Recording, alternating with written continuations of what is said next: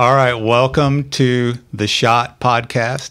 Special guest tonight is Paris DeVille. Yes. It's not Devil, right? No, It's DeVille. It's DeVille. It's DeVille. So we just got done shooting 2 outfits in studio, right? And this is going to be... This is number 3. This is number 3. Looks Already. beautiful. So you did your own makeup, right? I did, Did your hair. Yes. Did everything, brought all the wardrobe, styling, and everything else, right? Yes. So the first 2 looks were killer. Did some adventurous lighting on them, a little bit. You've probably seen similar lighting before, but first shot did some gels with the gold sparkly. I like sparkly stuff. You got more sparkly stuff. Glowing. Yeah. Second shot did the spotlight kind of look, right? Right. And we did on the second look, and we did the window blinds. A lace look. Yeah, and the window blinds too. So I'll pop little shots of those up. What'd you think? I really liked it. They were amazing. Like, just even without edits, they just look so clean and crisp and quality. Oh, good. That's what I like to hear. It's the best shoot ever, right? For sure, definitely. Okay. You're the first one that said Top that. of the line, right? But everyone else has been like, "What was your best shoot?" They're like, let me think." Yeah, We're not here. not this one. Right? No, this one's great. Right. Okay. I always just just lie to me. Just tell me this was Right. the best, the best ever. Okay. So, tell me about how is it was a little when you're shooting with new photographers. I guess is my question. Like we'd never met before, right? So you came in. It's a little like awkward at first. We kind of get to know each other a little, kind of warm up to each other a little bit, break the ice a little bit. But right. So what's that? I feel like as a model, it's kind of like your job to or not your job, but if this is something you want to do for a living, you're going to have to get used to working with different people all the time. So it's definitely something you should have to be comfortable with getting to know other people and getting used to being around different personalities. Yeah. Yeah. So it didn't take long to warm up. Once you start seeing the shots and you're like, oh crap, these are pretty good, right? Yeah. Yeah. I then think it's like, okay. After you see what you look like, you're like, okay, I know how to act now. Yeah. So, and anyway, so I had a good time with that shoot. So tell me, I listened to a little bit of your music today and I liked it a lot. Thank you. It's not like it's the first time I listened to it, so I'm not going to act like, oh, I listen to your record all the time. Sure. I checked it out today because I knew we were going to be working together and I wanted to be able to at least provide some comments on it. So this came out in 2023? Yes, I just dropped it on Friday the 13th this month. Oh, you did? Okay, I did. So it's like hot off the press. Yeah. Okay, for so sure. it's brand new. It is. Now, the last one you put out was back in 21, right? Right. Was that your first? Yes, that was my album? First album, I would say. I guess I'm more like the mixtape. This one's more like an album because I feel like I put more time into it. So. Yeah. And it's got the album feel. Like how many songs are on it? It's 10. 10 songs, yeah. So I like that. That's like old school. It's like a whole album, right? Yeah, for sure. And I feel like there's a theme to it. Obviously, I was listening to a lot of the lyrics. So are you writing all the rhymes, all the words? I write everything myself. Okay. All right. So how long does that usually take you? I guess it just depends. Sometimes I'll be driving in my car and lyrics will just come to me and I have to pull over and write them down, or I'll listen to a beat and write to the beat. But it's just always different, honestly, how songs come to me. That's what I was wondering. Yeah, since it's my art, I feel like it's really spontaneous when it happens. Yeah, I was going to say, do you work with a producer? So yeah, I have a guy, I forget, I think it's Switzerland or I don't know. He's overseas. He sends me beats. So that's what I've been working with consistently. His name's Pedro Beats, Piero. So. Okay. Yeah, and he's doing a good job too. Oh, for sure. I listen to a lot of that. Now I'm musically inclined myself, so I'm always listening to, what's going on in the background, right? With the music and everything else. So, so are you writing any of the music, any of the the melodies in the background, anything like that, or is it all? When it comes to the beat, he more just sends me the beats, and I'll go through them and see if I have lyrics that I want to go with them, or if the beat sparks lyrics for me. Yeah. So. Okay. All right. Cool. So, the first song that kind of hit me pretty hard was "Gave Me."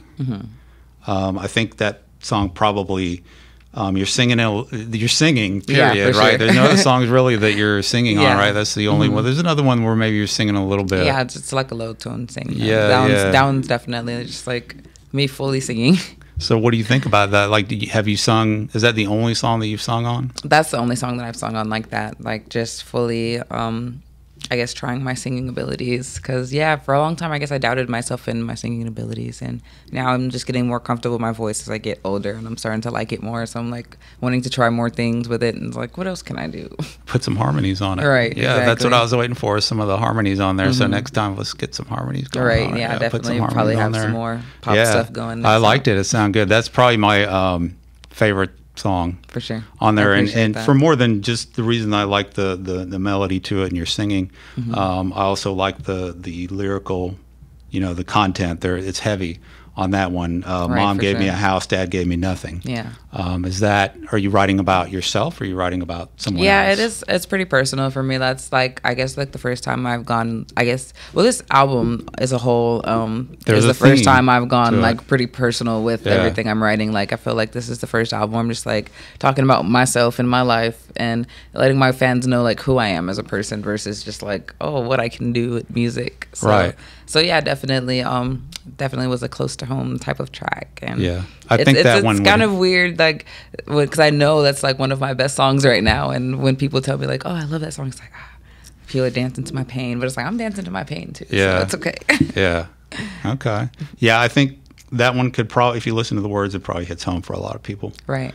Very relatable, definitely. It hit home for me too, because basically I didn't have a dad till I was 10. And someone stepped up and stepped in, and so. Exactly. But still, it's a thing that stays with you forever. In a lot of ways. Yeah. You feel abandoned. Yeah, I don't think parents know the extent of like the impressions that they make on their children. Oh yeah. As growing up or going through their own things, like you still have to look out for your children and make sure that they know that you're interested in things they have going on, instead of just saying, oh, I have all this going on, I can't pay attention to you. Right. For sure. So there's an overall, I keep saying there's an overall theme, but what I'm getting from this is there's you're basically like, sounds like, are you cynical? It sounds like you've been let down a lot, and you're basically you're telling the world, you know what, I can't trust any of y'all. Yeah, I feel like I'm like the black sheep of my family. I'm the standout. I'm the one that's like breaking the barriers. It's like, I'm gonna be a rapper. I don't care what you guys say. So yeah. So yeah, for sure. I think the theme is definitely like my villain story. It's like where I started being a villain, I guess, but I'm not a villain, but I am kind of. Like, you said, don't ask me where I'm at, because I don't like to lie. I don't lie. I don't like to lie. I can tell you the truth. So don't ask me. I laughed when I heard that line. That was a good one. What's your favorite track? I think my favorite track definitely is Gave Me. After that would be No Motion. That's like the second song on there. And it's just like, I gave a lot of energy on that song. It's real upbeat. Right. Yeah, I feel like I was really in my rapper bag with that one. But Gave Me, definitely. I love that it's like, I listened to a lot of pop growing up, so it definitely, I feel like, ties in that pop and R&B that I just like I said, hits home for me, just real close to what I listen to every day. So Right. Okay, very good. So where did you record this album? Was it in San Antonio or? Yes, I recorded it with a friend, Dino De Niro, and he's, Studio Bandits, and he's off Culebra. It's a really nice studio. Everybody goes there. He just had like Mexican OT in there. I don't know. You probably don't know who that is, but it's like another pretty big rapper from like Houston and stuff. He always has like a lot of local talent in there too. So yeah, it sounds really good. The sound of the whole album is, he does his thing for sure. Yeah, it's really good. So where did you get the title of the album from? De Villain? Is that a noun or a verb? I don't know. I have to think of a noun or verb. Like active, right? The villain so would be like, I think it's a noun. Like the villain. Descriptive. It's like the villain. Descriptive. Okay. Or are we like, we're the villain? Like no, a verb. No, like describing me. Like I'm the villain. Like that's the villain. Okay. Because it's like DeVille. The villain. And I guess it's just like a play on the word, honestly. Well, I was going to say there's a play on words with the 666 and the devil, right? And one of the exactly. songs. Because people, I mean, like you almost did it, but every time they meet me, like Paris Devil, I'm like, no, it's DeVille. No, I heard you. But so since they already go for that, I'm like, I'm no, I think it's on your Instagram. I think in your it says it says DeVille. It's like DE.VIL. I think in my bio it says DeVille, not Devil. Yeah. Because people mistake me so much. Like I'll get on TikTok, Paris Devil. I'm like why would somebody call themselves that? I don't even think that sounds good. Like DeVille just sounds good. Paris Devil sounds crazy. I don't know. Yeah, DeVille. It's got a ring to it. Right. It's got a ring to it. All right, so The other one that I liked on this album was Something Ain't Right. I mentioned that earlier when we were talking about it. It's just very melancholy, and the music is for sure. It's beautiful. It's another personal track. Another one was like making a sad song. Yeah. Let's change gears a little bit. If you had a superpower, what would it be? If you could pick one. Would probably be invisible. And that's what I would be. Because, no, I'd like to hear people's thoughts. I had that on the last podcast. Yeah, read people's minds, so you know what they're thinking. And but not all the time though. Like I want to be able to control it. That's scary. I don't want to just hear everybody's thoughts. Yeah, that could be a little bit too much. Right, exactly. Right. I want to choose like, let me hear what's going on over there. Yeah. Okay. So I chose invisibility because I want to maybe flying too. Like flying was on the last one too. Flying sounds fun. Flying and reading your mind. Mm-hmm. I guess those are like common answers. Yeah. Invisibility is a good one though.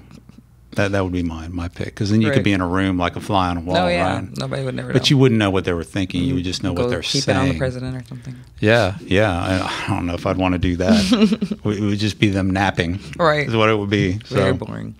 All right. So how are you promoting the album? It just came out. You have shows coming up. Yes, I have a show at Gardopia Gardens on Sunday. I have a show in Houston on Saturday. I have a show in San Antonio on Halloween. So 3 shows coming up. All right. If you look on my page, there's the flyers for them for sure. You can find them there because I'm always posting my flyers. But I've been pretty booked as of recently, and I think I have one in Austin coming up, but I don't think it's till next month. So. Yeah. Okay. All right. So been trying to be booked and busy, and promote the album as much as I can. But hopefully, I can get some music videos out in the next 2 or 3 months, so people can have some visuals to go with the lyrics. And there's some videos out there now, right? Definitely. For some of the just from the older previous songs, stuff. Yeah. So when are you thinking about working on a video? Is that happening yet? Oh yeah, it's already in the works. So coming soon. Which song? Can you tell us, or you can't tell? No. All right. It's a secret. So we don't know really which one the single is yet. Yeah, no, not yet. But I'm pretty sure it might be "Protect" or "Gave Me." Okay. Maybe. And then it's going to be something completely different. For sure. Right? Okay. All right. Any last words? Stream the Villain. Stream it. It's out on. I listened to it on Spotify. It's out on Amazon. Oh yeah, it's everywhere. Out on YouTube, Apple Music, Instagram, wherever you need it.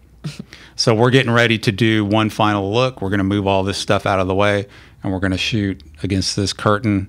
I think it's going to be a different look than what you're wearing now, right? Yeah, I think we're actually going to change. Okay. All right. So that should be good. I'll throw a picture up. By the time you see this, we'll have done the shoot, right? So last look for the night. Thank you, Paris, for coming on. I'm Gregory K for The Shot, and thanks for watching. We're out.